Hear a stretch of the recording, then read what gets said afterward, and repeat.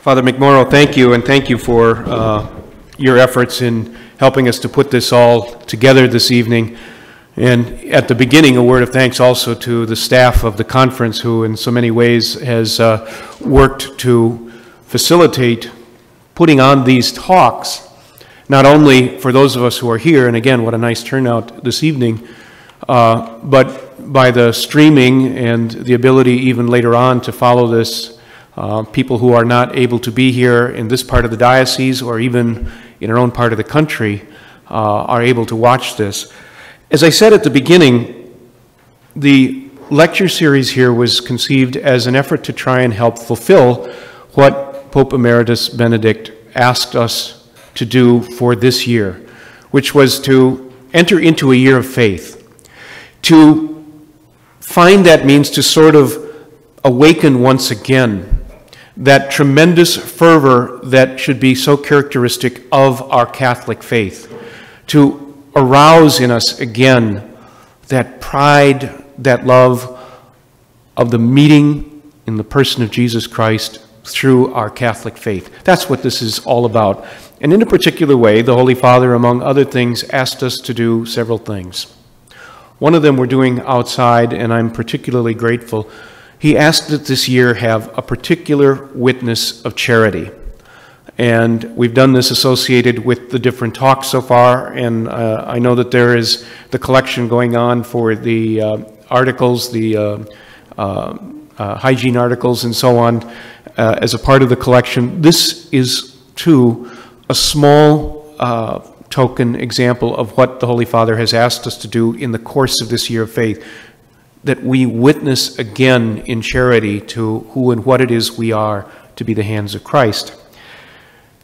The centerpiece of what the Holy Father asked of us was that we should have a closer relationship to the Second Vatican Council. He asked us to use this year to read the documents of the Second Vatican Council.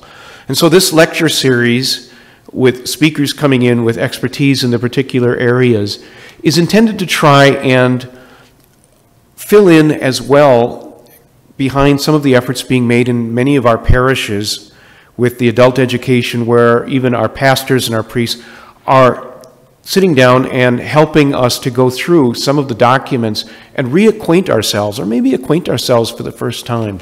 You know, so many Catholics, when it got to Vatican II, they saw this book that was so large and they got a little intimidated by it. Or maybe it's something that they read early on and didn't come back to. So here's an opportunity for us to break that open again, to come back into it.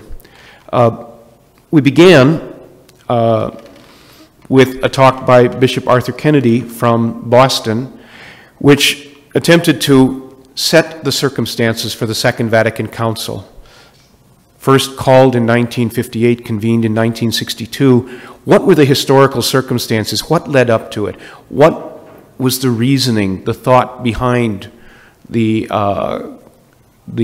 effort of Pope John the 23rd to convene the council? The second talk was several weeks ago by Bishop William Murphy of Rockville Center, basically Long Island now in New York. And he presented to us one of the great constitutions, Lumen Gentium, Christ the light of the world. And arguably, and a point that he made, it is the document that allows us to interpret, to understand the rest of the documents in the Second Vatican Council, because it is the document on the Church herself. What is our self-understanding as members of the Church? Once having that, we can then go through the other documents from that perspective and see and read and understand the different aspects. Today, we are going to be engaged in another of the great constitutions, Lumen Gentium, the Church in the modern world. Pope Emeritus Benedict made a strong point throughout his pontificate of 8 years to talk about the Second Vatican Council. And one of the points that he made was that one of the great questions for calling the Second Vatican Council was to say, how is the Church going to meet the changes of this new and modern and evolving world that you and I are now so much in the midst of. He was coming from his own historical perspective, well studied, as well as his lived perspective. As you know, he came out of Germany, the time of National Socialism, the Nazis, the Second World War, the catastrophe of the destruction and the suffering that he saw and that he lived through. And his own feeling and explanation that one of the great issues was not that we are to change the faith. We're never to do that. It's always the faith of Christ. But how is that faith to be re-articulated for our time in a way that will be understood and received and loved by the era that we're in? You know, we're in a time now of iPads and iPhones and all kinds of things. To speak of the faith in the same way that we did 50 years ago is to be behind the times. And so the whole question of the church engaging the modern world is such an important task. For that reason, I've asked and invited and am very privileged to have Ms. Nancy Wisdo come and speak to us about Gaudium et Spes, about the church in the modern world and about that document. Nancy has a tremendous background in the life of the church, in love for the church, in service to the church.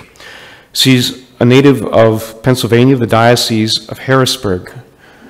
She did her educational background work in sociology and in social work, and following that spent 15 years at Catholic Charities, beginning as a caseworker and concluding that service as an assistant director. She also led the pro-life, the family life, and the social justice efforts for the Diocese of Harrisburg. She was named at a certain point a member of the Catholic Campaign for Human Development's National Committee, and went on then to become the Director of Domestic Policy for the bishops in the United States. That's a very short term for a job with a tremendous amount of responsibilities. She was recognized and then appointed to a term on the Pontifical Council for Justice and Peace in Rome. In 2005, she became the Associate General Secretary and directed the conference's public policy and domestic and government relations efforts. In a particular way, she was very much involved in the efforts to work with and defend the Church's freedom of religion, and also particularly for the tremendous work that the bishops did at the time of the passage of the current health care bill. She did a tremendous amount of work on behalf of the bishops, lobbying for, working for some of the changes that in the end we were not successful in getting. But behind that scene is a whole degree of love for the church, of experience, of work, and of effort. In 2006, she completed studies for a degree in canon law at the Catholic University, which means, yes, she's a canon lawyer as well.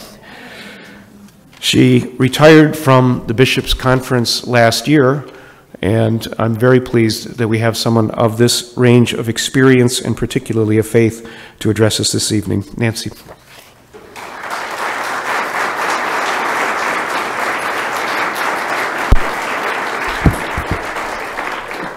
Thank you very much, Bishop, for that generous introduction. You can see from what Bishop Malloy said that I used to be somebody, and now I'm not. Now I'm retired. But I'm very, very happy to be here this evening, and I'm just setting this. I'm going to time myself so that I don't go over your time. First, I want to express my thanks to you all for coming this evening. What an interesting time to be with a group of Catholics reflecting on our teaching. Yesterday I arrived in Chicago just when the white smoke came from the Sistine Chapel. And Monsignor Nelson and I were texting each other back and forth because he picked me up. And I was in the jetway waiting for my luggage to come off one of those really small planes, which are a little scary. But anyway, I'm just ready to get my luggage, and he texts me and says, "White smoke." So I announced to everybody in the jetway, "White smoke," and there were actually a number of people that were interested. And then as I walked through the airport, travelers were just riveted to the TV monitors, waiting for the announcement of a new pope. I, of course, was caught up in the moment with everybody else, but I have to confess to you that I was also relieved that the announcement was yesterday and not today, because I could imagine all of you would be home in front of your TV watching the new Pope, and certainly that's where I would want to be. Bishop Malloy was my boss at the Bishops' Conference, but he was also my sounding board when things looked really bleak, which, if I recall, was about every other day. I would go into his office and say, "I don't need advice, I just need to vent," and he would listen patiently to my list of woes.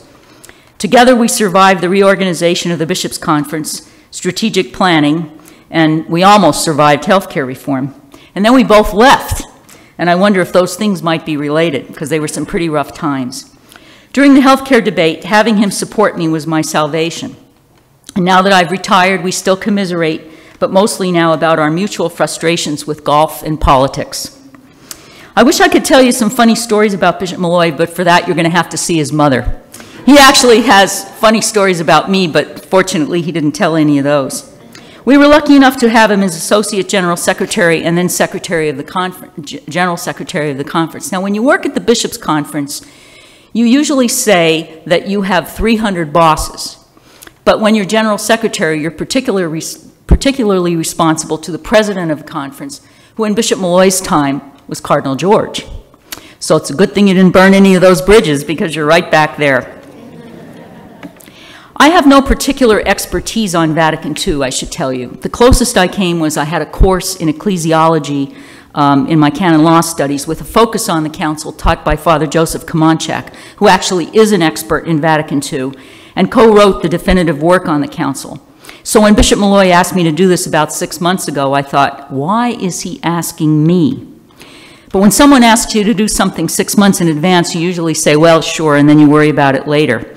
So I was actually feeling pretty good about this until I viewed the previous speaker on your website, Bishop Murphy, whom I know really well. In his introduction, Bishop Murphy noted that he was a seminarian in Rome at the time of the council. So I said to myself, okay, Bishop Murphy was at the Second Vatican Council trying to get into a session, and I was trying to find my first period Spanish class in high school. Bishop Malloy, what were you thinking? But then as I thought about it more, I realized that I could bring something to this topic. I could bring the practical experience of having had to try to make the hopes and dreams of the Council Fathers on the social doctrine become reality in a very imperfect world with imperfect tools, not to mention the fact that I was a lay person working in the church. Those of us who've had the privilege of working for the church at any level are part of the legacy of the Council and its opening up of the church to the laity. And that is also true of lay people in general, those of you who have leadership positions in the church, as well as those of you who volunteer every day in the parishes and dioceses. As the decree on the apostolate of the laity said, lay people too, sharing in the priestly, prophetical, and kingly office of Christ, play their part in the mission of the whole people of God in the church and in the world. So I will be relying on the work of Father Kamanchak and others who have analyzed the council documents, and in particular, Gaudium et Spes. My goal this evening really is to lay the groundwork for the discussion that follows this talk, and hopefully to entice you to read Gaudium et Spes if you haven't done it yet. I learned in my research for this talk that the message of Gaudium et Spes continues to be debated at various anniversaries over the past almost 50 years in seminars and series like the ones you are attending. Much of that debate is about whether the Council Fathers were too optimistic about the condition of the world and the ability of the church to have influence over the culture. Others say they were overly cautious. I will touch on these themes later in my presentation. I'm going to divide my talk into 4 equal parts. And I don't take, by the way, I don't take any credit for this PowerPoint. My PowerPoint was pathetic looking, and then the people at the diocese fixed it up and made it look nice. First, I'm going to briefly outline how Gaudium et Spes came about and what were some of its unique features. Then I'll focus on the key ideas and themes of the document. In a sense, I will summarize it for you. Third, I'll discuss some of the ways the Universal Church responded to the call of that document for engagement with society. And finally, I will identify some concerns and challenges from my experience, not things that are necessarily original to me, but things that I have observed over the years. So how did the bishops prepare for the council? and a little bit on the historical context of the time. In a 2002 interview with Just Good Company, Father Kamonchak described the preparation as, quote, unprecedented in its outreach to bishops around the world for their input as to themes and advice. Questionnaires were sent to every bishop, and in response, 9,000 proposals were submitted. Now, while there was no preparatory work for Gaudium et Spes, as you'll see later, there were 10 preparatory commissions appointed to prepare the other documents. So even in its preparation, the desire of Pope John XXIII that this council would not be business as usual was very apparent. Again from Father Kamonchak in a 1990 article in Commonweal magazine, which commemorated the 25th anniversary of the council, he recalled how the bishops of the United States at the time of the council responded to the call for input. His analysis of their responses and the process says a lot about their expectations and how prepared they were for a very different experience. Generally speaking, the bishops of the world responded in significant numbers. Over 85% of them sent in input. In the US, it was 86, so right about the same. Not surprisingly for the time, the US bishops did not make any effort to collaborate on their responses, even though they had the opportunity to do that at their 1959 and 1960 national meetings. Surprisingly, none of the bishops of the southwestern states focused on the growth of Mexican Americans in their responses. In fact, close to 2/3 of the bishops didn't mention any issues of economic, social, political, or cultural significance. Obviously, these topics were not on their minds as they prepared for a Vatican Council, because that was not their experience of Vatican Councils of the past. Father Kamonchak goes on to describe 3 overarching areas of concern in the United States at the time: church-state relations, race, and the fear of communism. He notes that less than 1/4 of the bishops identified church-state relations or religious freedom as a concern. Now, when you realize that a major work on religious liberty, Dignitatis Humanae, emerged from the council, you get a sense of how much development happened in the course of the council process. Secondly, the issue of segregated schools was a major topic of both within the church and the nation as a whole. In 1956, the Bishop of New Orleans, Francis Rommel, declared segregation to be morally wrong, and in 1958, the bishops as a whole condemned segregation in all its forms. However, less than 10% of the U.S. bishops mentioned race. And finally, while the country as a whole was focused on the threat of communism, having just come through the McCarthy hearings, only 20 bishops mentioned communism as a concern. I don't think these statistics show a lack of awareness of cultural and socioeconomic conditions on the part of the bishops. Rather, I think it reflected their lack of understanding about just how different this council would be. They may have heard Pope John XXIII say that he was throwing open the doors and windows of the church and calling for aggiornamento, or bringing up to date, but they didn't yet know what that meant. They would soon find out in Gaudium et Spes that there would be a new relationship called for between the church and the modern world, one that focused on more on opportunities than on the threats of the world. Even before the debates over the content of Gaudium et Spes began, it was already a different document from its inception. It was an unusual document in an unusual council. First, the unusual council. Prior to this one, councils usually were called to address a particular concern or a problem in the church, sometimes a heresy, or to announce a new dogma. So when Pope John XXIII said he wanted to call a council without a specific agenda, that must have come as a surprise to some of the bishops, and some maybe even felt a little uneasy about what he had in mind, like maybe this was going to be a free-for-all. So the council itself was out of the ordinary. Then with respect to Gaudium et Spes, there were also some unique aspects. I read a speech that was given last year by a Dr. Fajol of the University of St. Thomas. His talk was called The Battle Over Gaudium et Spes, Then and Now, Dialogue with the Modern World After Vatican II. He described some of the ways that you'll see up on the screen that Gaudium et Spes was different from the other Vatican documents. I took his list and I added some others from my research, and I came up with this list. First, it was a pastoral constitution, not a doctrinal constitution, and that difference influenced the content and the tone of the document.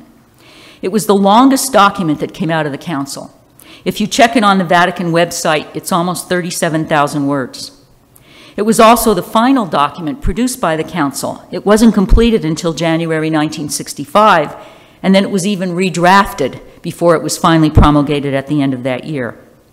The document evolved from the floor of the council. As I said before, there was no prior draft. There was no draft prior to the council, and therefore it had no, as they called them, preparatory schemas or drafts. It was written not by one subcommission, but by two subcommissions. The one that was called Theology or Doctrine, and the second that was called the Laity. Now, the fact that it was written by two committees, you know, we have a joke about that when something's written by committee, and the fact that this was written by two committees may in fact account for its length. I've already noted that it was a new kind of document in terms of its subject matter.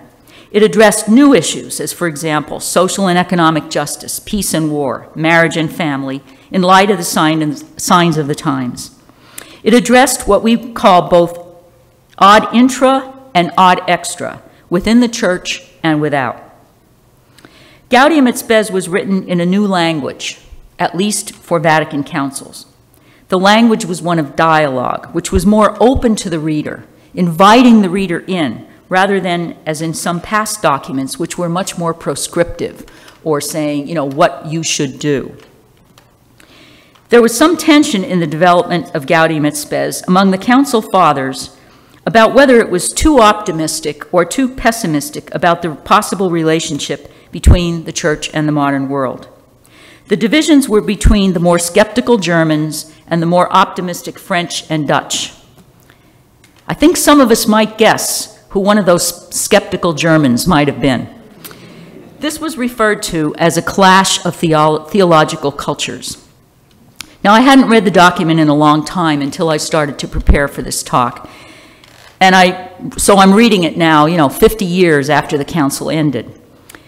I guess if you focus more on the beginning chapters and the enduring themes and principles, such as the dual nature of mankind, the common good, etc., these principles can still be applied to our time and circumstances.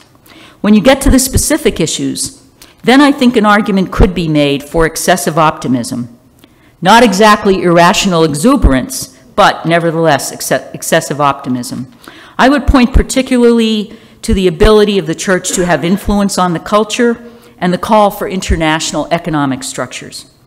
On that point of optimism, a recent book by Thomas Rourke of Clarion University in Pennsylvania contends that one of the problems with Gaudium et Spes is its, quote, uncritical acceptance of modern progressivism, which causes Christians to neglect, quote, the necessary distinction between progress conceived politically, economically, and scientifically, and the advancement of the kingdom of heaven. These words were quoted in Russell Shaw's brief review of Rourke's book, The Social and Political Thoughts of Benedict XVI, which appeared in National Catholic Reporter. And of course, among one of the critics is Pope Benedict himself, who at the time was a periti, or expert at the council. In his Principles of Catholic Theology, in the chapter entitled Review of the Post-Conciliar Era, Failures, Tasks, and Hopes, is what I would say is probably the starkest assessment of Gaudium et Spes and of Vatican II by the future Pope, now Benedict Emeritus. Something of the Kennedy era pervaded the council, he said, something of the naive optimism of the concept of the Great Society. It was precisely the break in historical consciousness, the self-tormenting rejection of the past, that produced the concept of a 0 hour in which everything would begin again, and all those things that had formerly been done badly would be done well. Now, that may sound a bit harsh, but if you read some of the things that Benedict has said about the council, he was very much concerned that it would be seen as a break with tradition, as sort of a break in the church, so that the church went along to this point, and then there was a break, and it sort of started all over again. And he wanted to very much be clear that that was not what happened. The second part of the talk, I'd like to outline, give you an idea of some of the key themes and phrases in the document. Now, this can get a little tedious if you haven't read it, because I'm going to be going through this sort of chapter by chapter. But let's start and see how it goes. The document begins with these words: "The joys and hopes, the griefs and the anxieties of the people of this age, especially the poor, are the joys and hopes, the griefs and anxieties of the followers of Christ." I'm sure by now you know that Vatican documents take their titles usually from the first few words of the document, hence Gaudium et Spes, joys and hopes. But the first sentence also refers to the griefs and the anxieties of the followers of Christ. Archbishop Dermot Martin of Dublin, a longtime Vatican insider, in a talk on the 40th anniversary of Gaudium et Spes, notes that while he knows a number of bishops who take Gaudium et Spes as their motto, he has yet to meet one who takes luctus et angor, the griefs and anxieties, which are also mentioned in the first paragraph. So we have to remember that even though the document is about the joys and hopes, it's also about the griefs and the anxieties that we experience as human beings. Paragraph 2 actually is the place where the theme of the document comes out. "For the Council yearns to explain to everyone how it conceives of the presence and activity of the Church in the world today." The introduction presents two concepts which have become part of church language: the people of God and interpreting the signs of the times in the light of the gospel. In paragraph 3, on the people of God, it says, "Hence giving witness and voice to the faith of the whole people of God gathered together by Christ, this council can provide no more eloquent proof of its solidarity with the entire human family than by engaging with it in conversation about these various problems. Hence, the focal point of our presentation will be man himself, whole and entire, body and soul, heart and conscience, mind and will."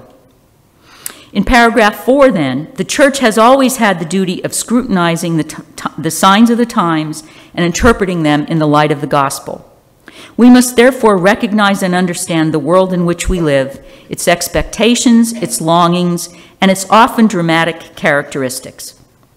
But it also then laments that man painstakingly searches for a better world without compromising spiritual advancement. Now, don't panic. I'm not going to go through this paragraph by paragraph. I just wanted to point those out because they're two very key ideas. It's divided, as you can see, into two parts. And part 1 is called The Church and Man's Calling. I hope no one is offended by the language. I'm using the language that was written 50 years ago. Every now and then I'll remember to say humankind or men and women, but if I don't, please don't be offended. I'm not offended, so you may not be.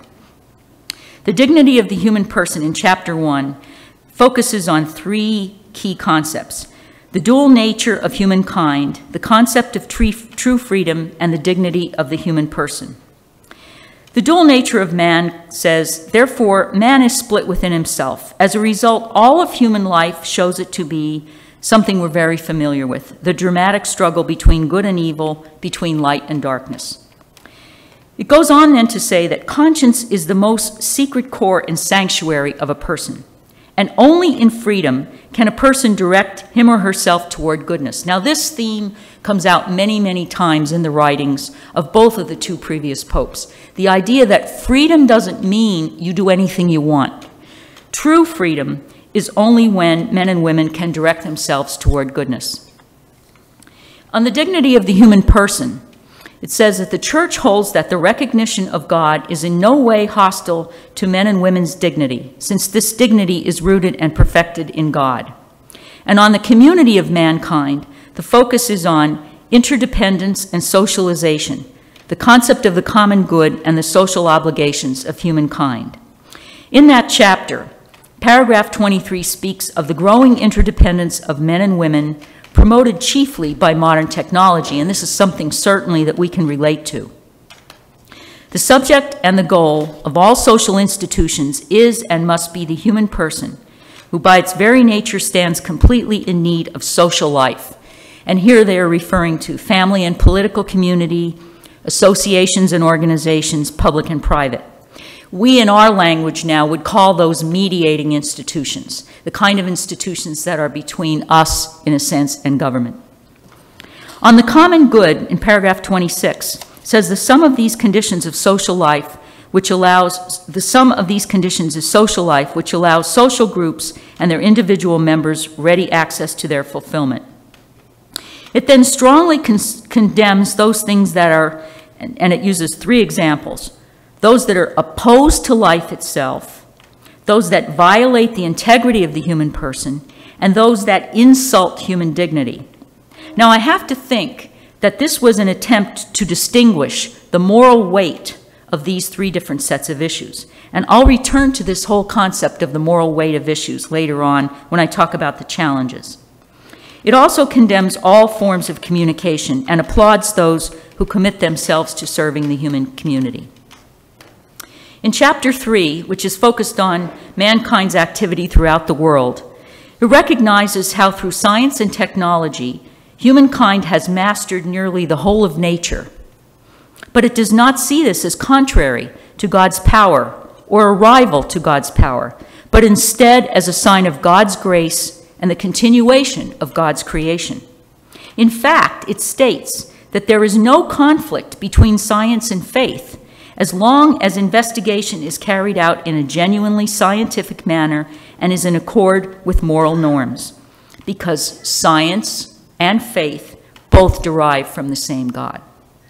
Chapter 4, the role of the church in the modern world, obviously affirms the theme of the document and says that the church goes forward together with humanity and experiences the same earthly lot which the rest of the world does.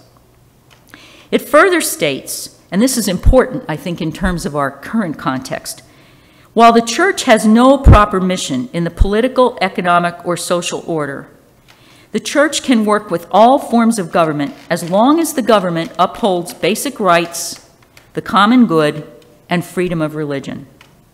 Really makes you think when you see where we are right now.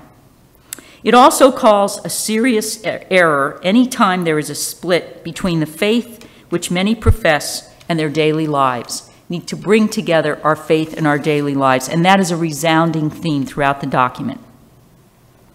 It states that Christians can disagree on specific solutions to the world's problems, and that some of the faithful will disagree. And then it says no one is allowed, this is in paragraph 43, no one is allowed in the aforementioned situations, that is, specific solutions to the world's problems, to appropriate the church's authority for his or her opinion. In paragraph 44, it talks about the mutual benefit between the church and the world. It recognizes that just as it is in the world's interest to acknowledge the church as a historical reality and to recognize her good influence, so the church herself knows how richly she has profited by the history and the development of humanity. Those, I think, those principles, those sort of ways of looking at our faith and the world and how it comes together definitely have the same, can be applied to some of our problems of today. When we go on to the second part, some problems of special urgency, not as clear, but we'll go through those anyway. The first certainly is something that we can relate to. Chapter 1 states that family is the foundation of society, and the Council wishes to support those who are, quote, trying to preserve the holiness and to foster the natural dignity of the married state. In paragraph 48, a man and a woman who by their compact of conjugal love are no longer two but one flesh, render mutual help and service to each other through an intimate union of their persons. The Church supports mothers and fathers in the education of their children, especially religious education. And this is key. Marriage is not constituted solely for procreation, but also the mutual love of the spouses. It then goes on to say that from the moment of conception, life must be guarded with the greatest care, calling abortion and infanticide unspeakable crimes. And here again, thinking of the situation we're in with marriage and the family, paragraph 52 says, since the family is the foundation of society, the public authority, that would be the government, should regard it as a sacred duty to recognize, protect, and promote their authentic nature and to shield public morality and favor the prosperity of home life. Would that we had that now. Chapter 2 is the proper development of culture. This document focuses a lot on the task of the church to be able to address and confront the culture.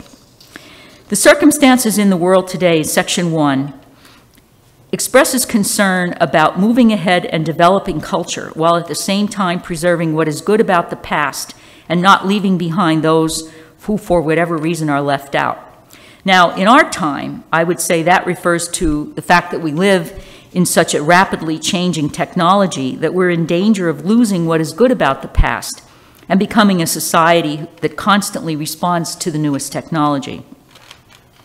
Under section 2, the principles for the proper development of culture, paragraph 57 says, "Indeed, the danger is present that mankind, confiding too much in the discoveries of today, may think that he or she is sufficient unto him or herself and no longer seek the higher things. It includes among the higher things contemplation, making personal judgment, and developing a religious, moral, and social sense."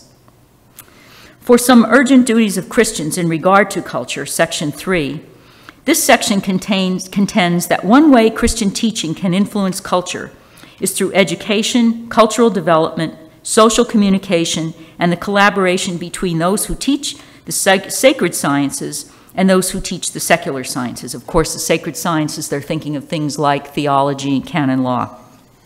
On the former point about the sacred sciences, paragraph 62 expresses the hope that many of the laity will study the sacred sciences and will dedicate themselves professionally to these studies.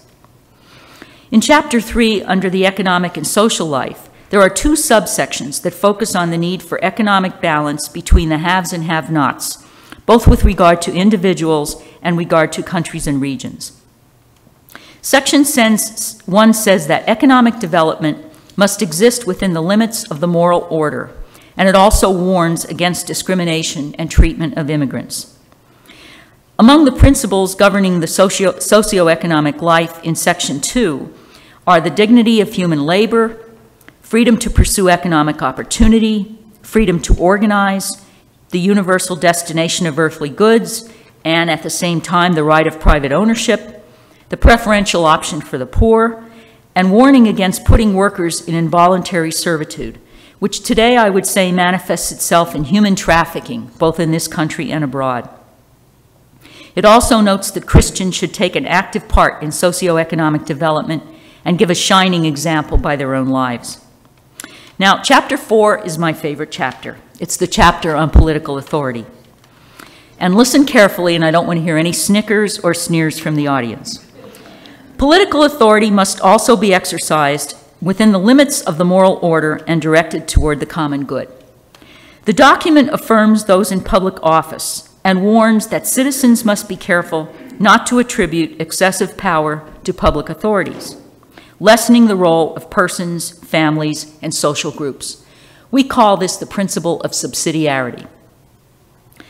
Then it goes on to say in paragraph 75, political parties must promote the common good and must not promote their interests over those of the common good.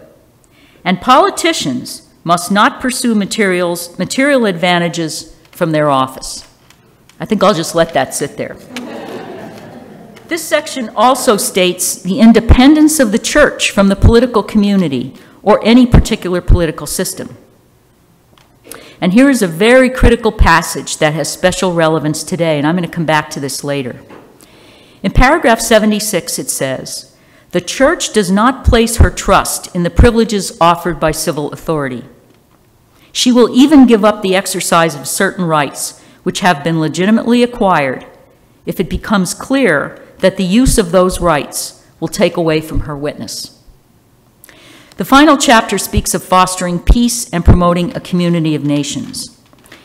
In paragraph 78, it says, "Peace is likewise the fruit of love, which goes beyond what justice can provide." I looked at that and I thought, You know, maybe we should revise that saying that you've probably all heard, if you want peace, work for justice. Maybe we should say, if you want peace, justice is not enough. Or, as the Beatles would sing, all you need is love. The section on the avoidance of war focuses on the impact of World War II and condemns the methodical extermination of an entire people, nation, or ethnic minority, obviously referring to the Holocaust. It calls for international agreements, affirms conscientious objection, affirms those in military service, and then goes on at length to condemn total war and warn of the dangers of the arms race. It envisions a universal authority which would outlaw war by international consent. We're really far from that. I mean, that really is something that is hard to imagine, although it is idealistic. The final section in this chapter states that it is absolutely necessary for countries to cooperate more closely together and to organize international organizations which will foster peace. It acknowledges the already existing structures, and then in paragraph 86 outlines the norms for cooperation. They include the need for development and not just foreign aid from advanced nations, the regulation of economic relations and international business affairs. It warns against solutions to address the increase in world population that are contrary to moral law. Gaudium et Spes concludes as it began, with hope, that men and women will be aroused to a lively hope, the gift of the Holy Spirit, that someday at last they will be caught up in peace and utter happiness, radiant with the glory of the Lord. In looking at the response to Gaudium et Spes, and I do have to tell you that this won't surprise you, anything that happened in the church after Vatican II was said to have come from Vatican II. So everybody takes credit, but I tried to pick out some things that certainly, that followed in the sense of the documents. One of the really good responses of the Universal Church was the establishment of the Council on Justice and Peace by Pope Paul VI in 1967. In Gaudium et Spes, paragraph 90, proposed that, considering the immensity of the hardships which still afflict the greater part of humankind today, an organism of the Universal Church should be set up in order that both the justice and love of Christ toward the poor might be developed everywhere, and where the Catholic community would be stimulated to foster progress in needy regions and social justice on the international scene. As you heard from Bishop Malloy, I was privileged to be a member of the Council. I think it was in the 1990s. And the Council has produced major documents that carried forth the content and spirit of the Council, particularly Gaudium et Spes. Perhaps the Council is best known for the series of World Day of Peace statements. The commemoration of the World Day of Peace began in 1968 and continues to this day. The World Day of Peace statement for 2013, chosen by Benedict, was, "Blessed are the peacemakers." Bishop William Murphy of Rockville Center, who I mentioned earlier, your previous speaker, worked at the Justice and Peace Council. In fact, we used to say that when Bishop Murphy worked there, we always got the World Day of Peace statement in time that we could actually do something with it. No offense to the Italians, but he was a lot better at it. During Bishop Murphy's time, the Council also produced a statement on the guidelines for teaching seminarians about justice and peace issues. And in 2004, the Council produced the Compendium of the Social Doctrine of the Church, which renewed and updated the social teaching of the Church based in Gaudium et Spes. It is a kind of catechism, if I may use that word, of social teaching. Besides the Compendium of the Social Doctrine of the Church, there was another major event that affirmed Gaudium et Spes, and that was the Special Synod of Bishops in 1985, marking the 20th anniversary of the Council. It recognized that the signs of the times are different, with increasing problems of hunger, oppression, injustice, and terrorism requiring a much more profound theological reflection. A key structure called for by the Council, that was the document called Christus Dominus, was the Episcopal Conference of Bishops. In more recent times, Episcopal conferences in individual countries or groups of countries have served as a vehicle for the church to engage with government. Now, that's not all they do. They're mostly a federation of bishops. They work pastorally. But even in other countries, you often read about the Conference of Bishops somehow engaging the government of the country. In the U.S., the Catholic War Council, which was the precursor of the conference, was established in 1917.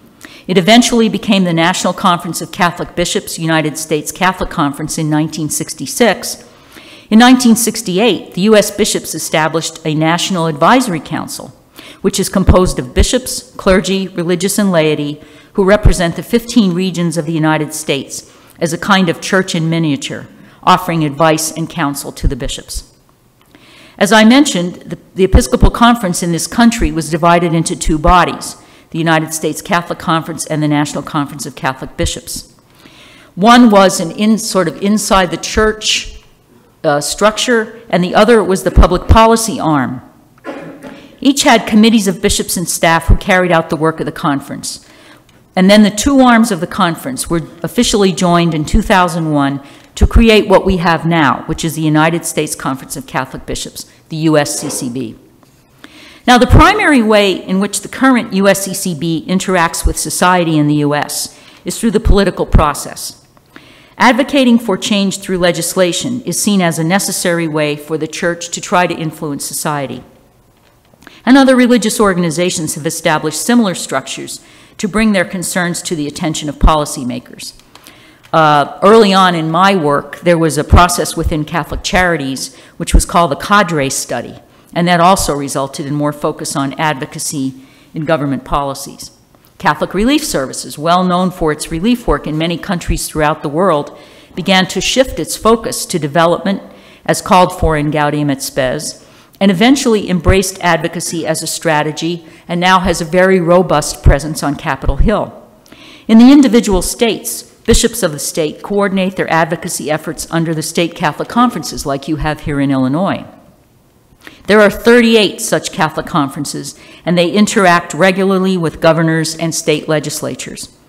Current issues that state conferences are taking up include life and marriage issues, education, and threats to human dignity, such as hunger and homelessness. Advocacy for public policies that promote Catholic principles typically involve identifying issues for the bishops of the country or the state, and then seeking opportunities to testify before congressional committees or send letters to them at the federal level or here in your houses in the individual states. What has been added to that process over the past 25 years is more of a grassroots element that can be activated when there is a particular piece of legislation to be supported or opposed. And again, you have that kind of process here in Illinois through your own Catholic conference. While this effort has been effective on certain pieces of legislation, nationally and locally, some critics have raised issues with regard to some aspects of the process of relying on legislation. And I'd like to outline a couple of those aspects, and some of them might sound familiar to you. The first is the breadth of the agenda that's identified by the various public policy committees. And I'll take this from the perspective of the Bishops' Conference. I'm sure something similar happens at the state. Let me mention some of those. Abortion and life issues, communications, domestic policy, education, immigration and refugee issues, international justice and peace, marriage and family life, and religious liberty concerns. And each one of those has many sub-issues, as you can imagine. And there's a committee of bishops that monitors each of those areas. Now, with that broad of an agenda, the bishops on the national level are sometimes almost daily reacting to legislation. So the logical answer might seem to be prioritize the issues. But since each committee of the conference has its own priorities, committees have a hard time prioritizing within their own committee. Prioritization among committees is a much more difficult process. It's very difficult. Oh, that tells me I'm coming close. That leads me to the second and related challenge, which I mentioned before, the comparative moral weight of the issues. Now, traditionally, this challenge has been characterized as pro-life versus social justice. Unfortunately, in some quarters of the church, Groups identified with either set of issues have caused division and dissension. Some of you will remember that there was an effort in the 1980s from Cardinal Bernardine of Chicago called Bringing the Issues Together Under a Consistent Ethic of Life. Now, that may have been a good theological construct, but it was a terrible political strategy, and that was because some Catholics and Catholic politicians hijacked the effort by arguing that what this showed was that all issues are of the same weight, and they could choose which issues to support or oppose and still be in union with the Church, which we know is not true. Another related concern is the issue of specificity, and that is the extent to which bishops get involved in every issue and whether or not some of those issues could have various sides where people could disagree. And if you recall from my summary of Gaudium et Spes, the document says that there are certain ranges of issues where it would be helpful if people discussed those and sort of came to their own conclusions. Now, the difficulty there is, where do you make the line of demarcation between issues where the Church must be involved and issues where people of goodwill could disagree? You saw in the healthcare debate, when there is a life issue, it's an easy decision to make. When it's another issue that has a life issue within it, then we get the fractures. So there has been a question whether the emphasis on legislation is itself appropriate when so many of the most vexing issues have deep cultural roots. And as I mentioned before, Gaudium et Spes places particular emphasis on the development of culture. The current debate about marriage is about culture. We have to figure out a way to take on the culture and to continue to be what we are in most cases, which is a countercultural people. And I'll give you two good examples. The pro-life movement is a countercultural movement. The current effort to end the use of the death penalty is a countercultural movement. So the challenge is for the Church to be engaged with the culture, but not controlled by the culture. On marriage, some say that we've already lost considerable ground on this issue. Recovering that ground will take a major cultural shift, particularly with the media, which has embraced same-sex relationships in movies, TV sitcoms and dramas, and even commercials. Finally, I'd like to talk about the challenge of the laity and getting the laity to be involved. In the 50 years since the Council, we've seen an explosion of ecclesial lay ministry, and it has enriched our Church in countless ways. The bishops, in fact, wrote a document called Co-Workers in the Vineyard of the Lord, which recognizes and affirms the great work of ecclesial lay ministry. But what I haven't seen is a comparable engagement of lay Catholics as laity in their various roles in society. This is something that's a little more common in Europe. For example, there's a community called St. Egidio, which is a lay organization formed in 1968, headquartered in Italy, in 70 countries with 60,000 members. There just isn't anything like that in the United States. The Church doesn't have this kind of a tradition. It has, in the years that I've worked in the Church, there have been various efforts to organize laity. What tends to happen is the laity, when organized, then want to bring about change in the Church rather than change in the culture.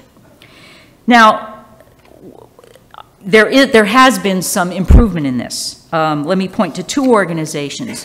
One called Legatus, which for 25 years has provided an environment for its members to become ambassadors for the Catholic faith, and the other called the Catholic Association of Latino Leaders, which is a recently organized group that seeks to share the truths of the gospel and the values of Latino culture.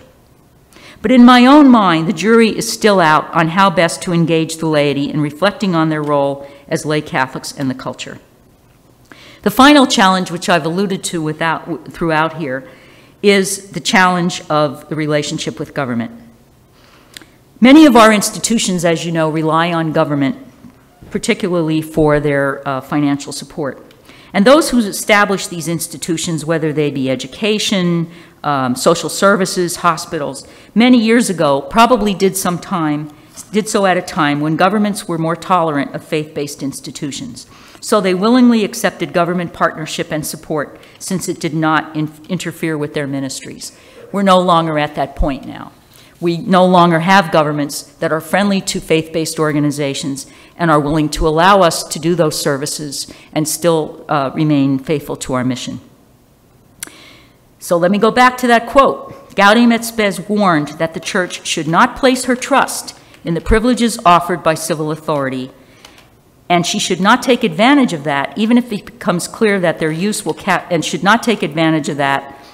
if it becomes clear that their use will cast doubt on the sincerity of her witness.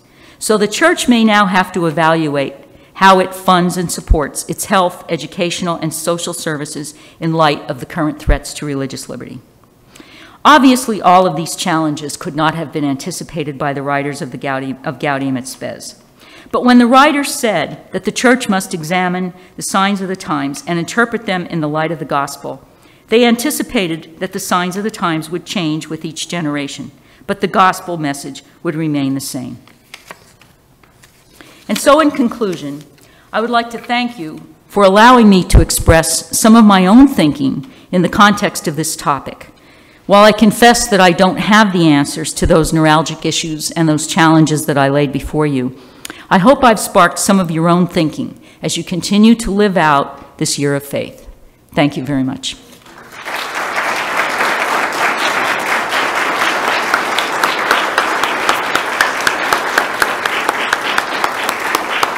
We're going to get a drink of water, and then we'll just have the question and answer. Okay.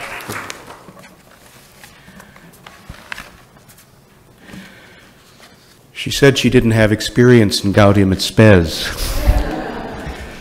I think you can see why I made the effort to bring Nancy in for such a wide-ranging and a practical and a faithful and a loving explanation of one of the most important and frankly one of the most discussed documents of the Second Vatican Council.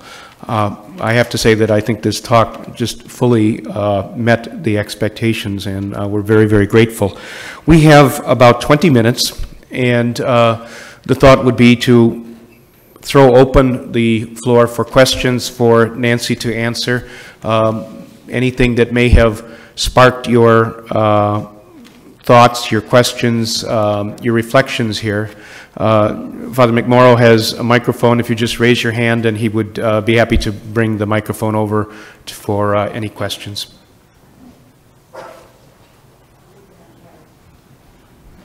I have a couple of questions, but I'll just stick with one. The Italian organization of laity that you mentioned, what do they do? What is the nature of the organization?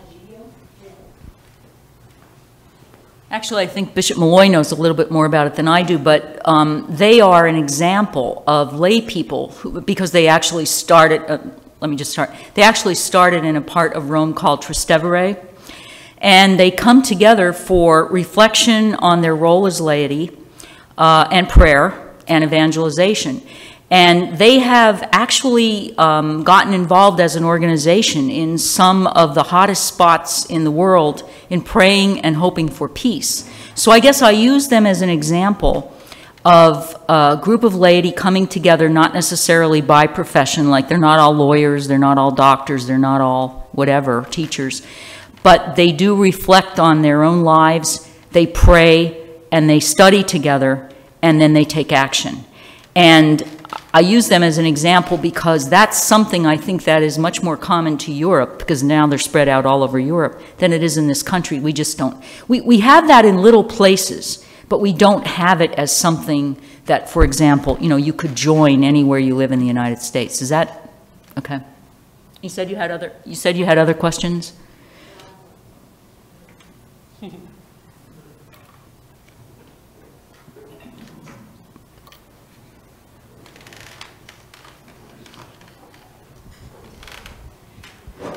Yes, I was an RCIA director for about 25 years in the diocese, and what I noticed among Catholics is we had then the Renew program going, and it started out as being a wonderful thing because it did what it was supposed to do.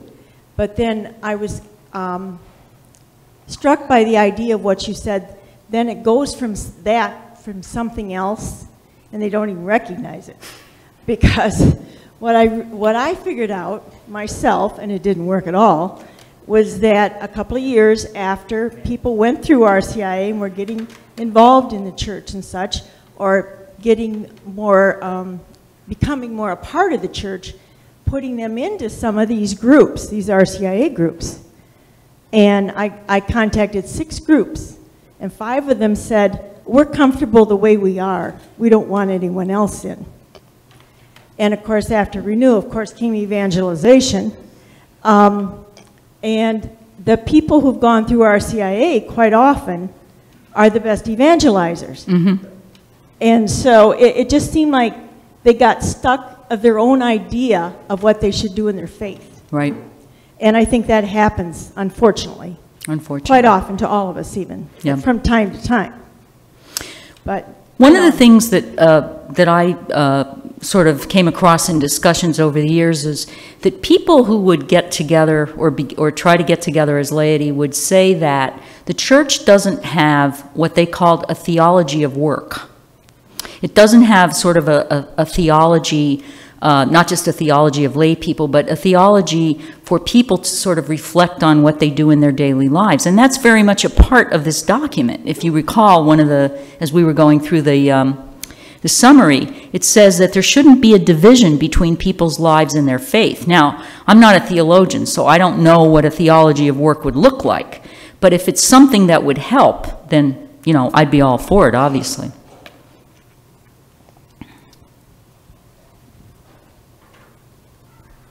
Hi. You had an interesting comment where you were reflecting on the different... Just one? Well, what I was going to comment on in the in the question I had. You noted that the following Gaudium Spes, there's been difficulty in terms of bringing laity into the church, and like a sort of the distinction between having the laity sort of try to change the culture versus changing the church.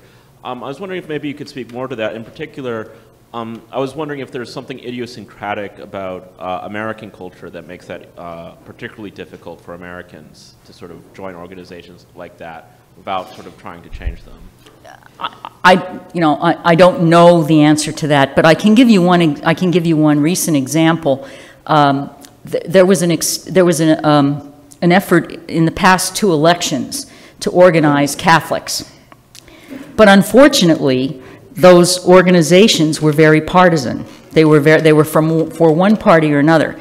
So if I reflect on that, you know, I sort of say to myself, maybe it's just that we are so divided now, and such a divided country, and that our politics is so coarse and so partisan that you can't get people to sort of join together. They want to look at what divides them rather than what brings them together. Now, that also may be, you know, coming out of the Washington experience, that may just be my experience from that. But that's sort of what I saw. And that was really a shame, because at those times in our history, every 4 years, at least for us Catholics, with some of the documents that the bishops have put out, it's a great opportunity to be able to reflect on some of the principles of Catholic teaching. But immediately, it divided. I don't know, that doesn't really answer your question, but it's as... What are some of the problems?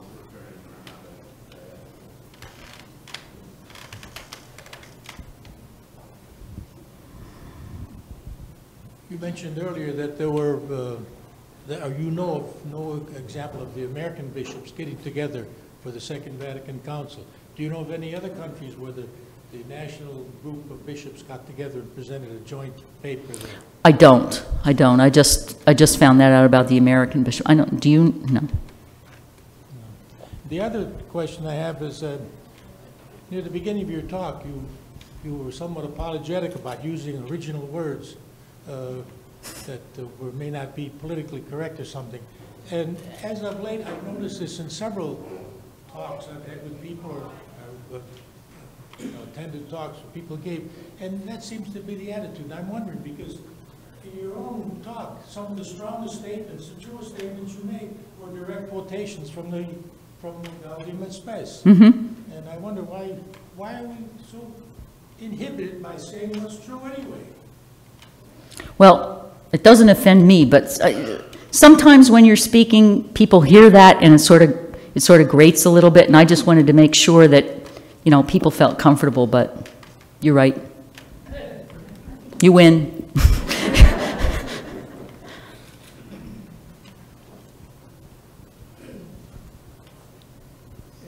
I just wondered, as a group, as Catholics, we're put in a position where we're fighting now the president, our governor, mayor of Chicago, all on gay marriage, same-sex marriage, whatever you want to call it. It's becoming a disease or a culture. We're fighting Hollywood or TV personnel with Modern Family, the new normal. They're trying to make it sound like this is the way it is.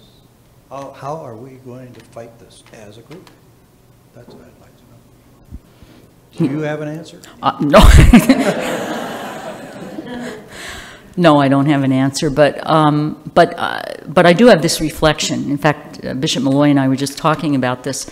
I mentioned those two examples, the death penalty and the pro-life area, as areas where, if you think about it, I mean, we didn't start out where we ended up on pro-life, where really we have changed the culture.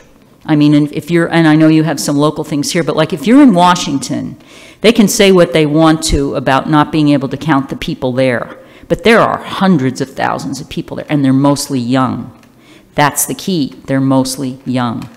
So in that sense, we really have turned the culture around. And I also use the example of the death penalty, because on the death penalty, I mean, there are a number of states now that are, and you have to be careful about this in Catholic teaching, not doing away with the death penalty, but ending the use of the death penalty, which does fit within Catholic teaching. That's another countercultural movement. We didn't start there. That took a lot of work. I guess my question is, you know, as I said, we've lost a lot of ground on the marriage and family issue. But my hope is that now that we have engaged it at the national level and in the states, that we can have that same kind of turnaround in the culture. But the reason I used it as an example is because I don't think it can be done through legislation. You know, hopefully your legislation won't pass here, but it'll come back. So I don't think you can do it through legislation. We didn't change legislation yet in pro-life, but we have a countercultural movement that is strong, and everyone knows that it has to be respected. It's my hope, anyway, that the same kind of thing will happen in this area. That's all I can offer you. I heard it stated now that the pro-life movement started out trying to get a change in the courts, and now we're winning in the legislatures. And in the streets. Yeah. I think that's the critical part.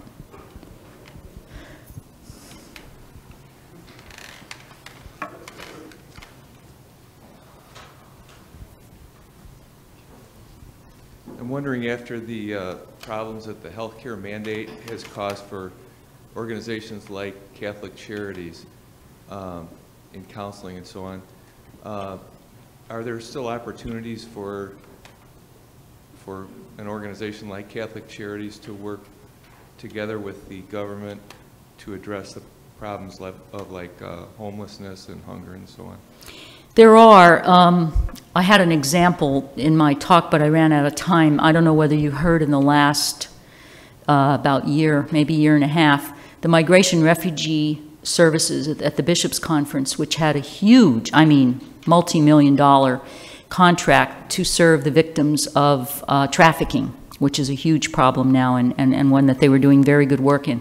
They lost that contract because the Health and Human Services said that they do it on a point system, and they said that the advantage would be to organizations that provided the full range of services, healthcare, reproductive services, and of course we don't and we can't, and so they lost that grant. Now, homelessness, housing, those areas, it all depends on how things go. I mean, they wouldn't be affected so much by the HHS mandate. If the Defense of Marriage Act falls, then that will have implications for a lot of things. For example, how you place people in housing. So it depends. I mean, you know, it's still a religious liberty problem. It's not so much the HHS problem, but it might end up being a DOMA problem.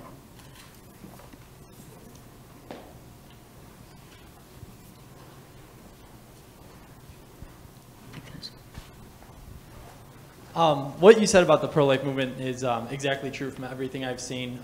The most pro-life group in the country are people under the age of 30 or 25, if you look at polls.